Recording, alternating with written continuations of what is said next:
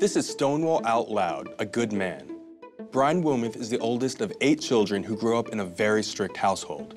Eventually, all the siblings became estranged from their parents. At StoryCorps, Bryan told his brother Mike about the day their father discovered that Bryan was gay. Dad found a love letter from a guy in my box of things, and he read this letter and lost it. He took me for a ride and dropped me off in the middle of the night with a $5 bill. That's sort of all I remember, sleeping outside in the country that night.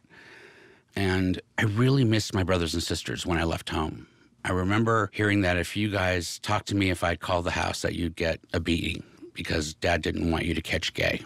And you guys believed that. Granted, it was a fear-based belief. Of course, but, you know, it was still something I had to try to fix. And so as each of you guys moved out or got kicked out of the house. Or ran away. Or ran away, in your case. I would make an effort to try to contact you guys and be a big brother again.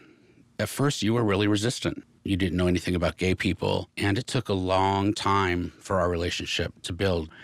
But after you started to accept it, every time you met another gay person, you would say, oh, you've got to meet my brother, and hook me up with every guy that you thought was gay. You know, I always thought that was really sweet.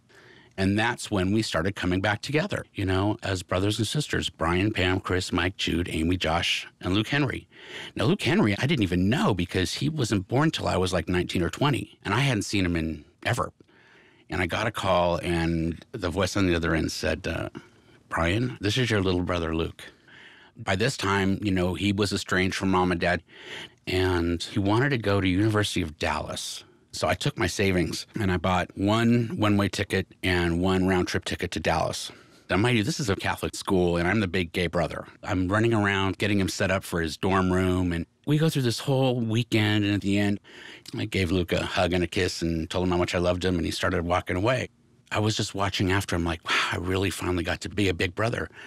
And at that moment, he turned around and mouthed, I love you. It was the most beautiful moment I had ever experienced. And I called you from the hotel, sobbing. Do you remember this? Yeah. You brought 8 siblings that were so far apart to be as close as we all became. I just want you to know how much it means to me that you've loved me like this. And for that, I will be forever grateful. You're a good man. Well, thank you, Mike.